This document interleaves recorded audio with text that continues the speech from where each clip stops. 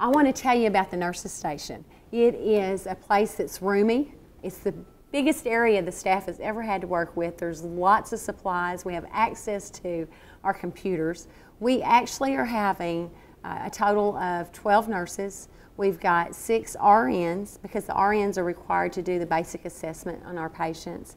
And then we have LPNs, and then we'll have 5 CNAs, and they will actually work 12-hour shifts. So we'll have 7A to 7P, 7P to 7A. And it'll be a team approach. I've been very selective. I'm so excited about the staff I've hired because I have a very cohesive, very qualified, I say out of the whole organization of St. Bernard's, I have the best staff. And I have been blessed enough to be able to find that same quality of employees for the hospice house. We have actually moved 2 employees over from the home hospice, and they're going to work over here.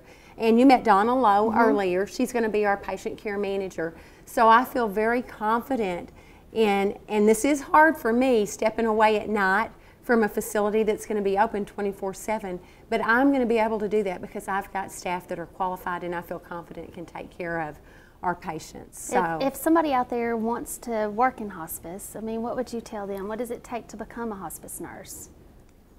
We actually suggest that you have a couple of years experience in either the home care setting or the acute care setting. But I have hired new graduates before. The main thing is that I think they have to have a love for geriatric patients. We don't suggest that they've experienced a loss of a loved one in the last 12 months, 6 months to 12 months, because that can be hard because we're taking care of patients that you know are going to die. But anybody that's interested, all they got to do is go back to our St. Bernard's info website, and we post all our jobs on that website. Right now we are fully staffed with the exception of 1 PRN RN and a PRN CNA position. I will tell you this, we can't hire patient care techs. We do have to have certified nurses aid for hospice care, whether it's at home or in the inpatient facility. But just keep an eye on the web page for St. Bernard's because we post all our jobs there. Okay. But we've been blessed to have some great applicants. And you talked about the home care.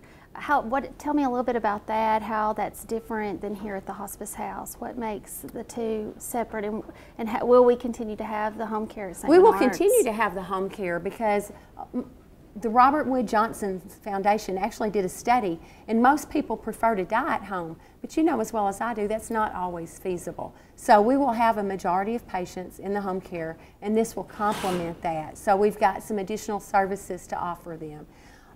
In the home care side, we do only hire RNs. There are no LPNs, but of course we do have the CNAs that provide personal care.